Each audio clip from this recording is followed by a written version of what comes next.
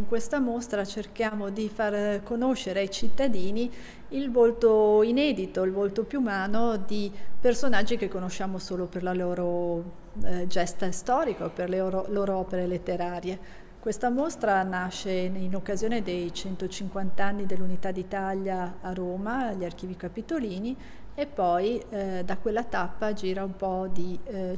diverse città d'Italia ed Europa. Ogni città aggiunge alla mostra qualcuno dei testamenti dei suoi personaggi illustri. Qui noi a Genova abbiamo deciso di unire alla mostra i testamenti dei grandi italiani, i testamenti di Cristoforo Colombo, di Niccolò Paganini, della duchessa di Galliera Maria Brignole Sale e alla fine di Gilberto Govi. Se vogliamo raccontare qualcosa dei 4 testamenti genovesi, possiamo dire che la duchessa di Galliera ha lasciato tantissimi beni a Genova, ha fatto 2 testamenti, uno a Parigi con i lasciti francesi alla città di Parigi e uno a Genova con i lasciti alla città di Genova, che tutti conosciamo. Moltissime sono le ville e i palazzi che sono stati lasciati, donati alla nostra città, a partire da Palazzo Rosso e Palazzo Bianco. Invece Niccolò Paganini allo stesso ha fatto un bellissimo lascito, perché ci ha lasciato al comune di Genova il suo violino, il famoso cannone. Gilberto Govi ha un testamento invece molto breve, lui ricorda solamente Rina, la sua carissima Rina,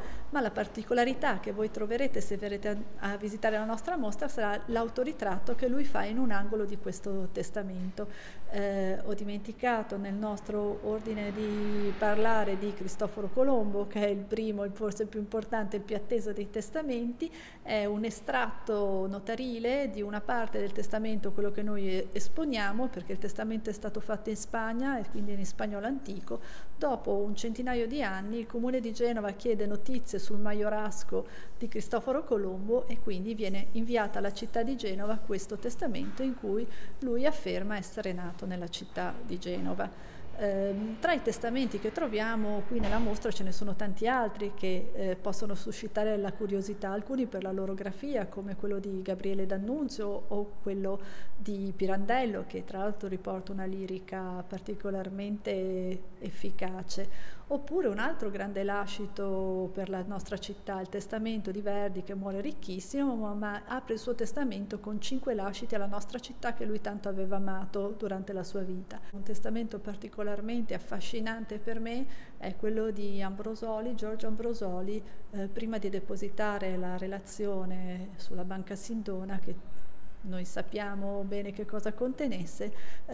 viene ucciso la sera prima, ma poco prima lui scrive una lettera alla moglie nel quale afferma che sapeva quale sorte sarebbe andata incontro fin dal momento in cui ha accettato l'incarico e che non se ne pentiva, perché sapeva di aver fatto qualcosa per il paese. Quindi ne emerge un grande eroe, un eroe contemporaneo della nostra Repubblica.